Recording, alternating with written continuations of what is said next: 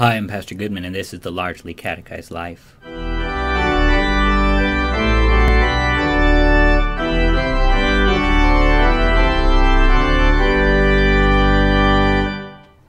Okay, so this makes people uncomfortable. Not just because I'm really socially awkward, but because people see this and think they're about to get yelled at for something. But when Luther talks about the seventh commandment, thou shalt not steal, he doesn't see it this way. He writes, it behooves us to do no more than to instruct and reprove with God's word.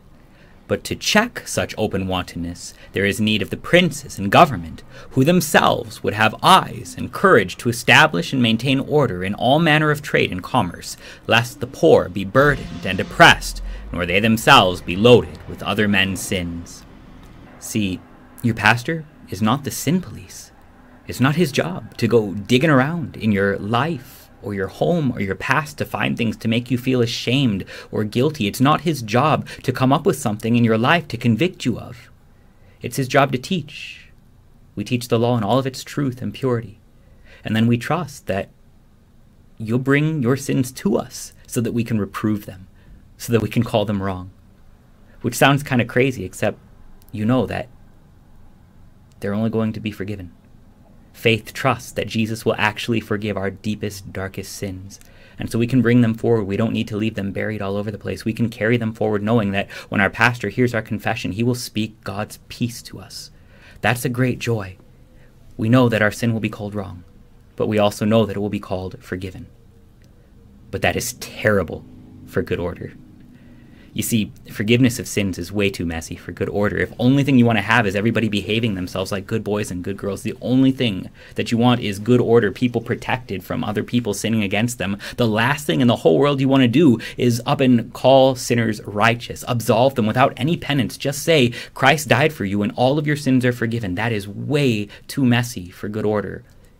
So God establishes the government because good order is important. It's the job of the police to create good order. It's the job of the police to dig up your sins and punish them. But it's the job of your pastor to teach the law in all of the fullness that the government wouldn't even dare to because of how convicting it is. Not holding back one tiny little bit of all of the law in all of its truth, in all of its fierceness, and then call it forgiven for the sake of Christ who bled and died for you to bear the punishment of the sins that we have all committed. The great hope that we have in keeping these two kingdoms, the government to establish good order, and the church, the clergy, the priests, the pastors to forgive sins, is that whenever you see one of these, you don't have to be afraid, because you know that while it will speak the law, it will always forgive your sins and give you peace. Higher Things thanks you for your support. Please continue to support the work we do with youth by going to our website at higherthings.org. Clicking on the support and donating securely through PayPal. Your gift helps us in our mission to support pastors, youth workers, and parents in daring our church's youth to be Lutheran. higherthings.org/support. Give today.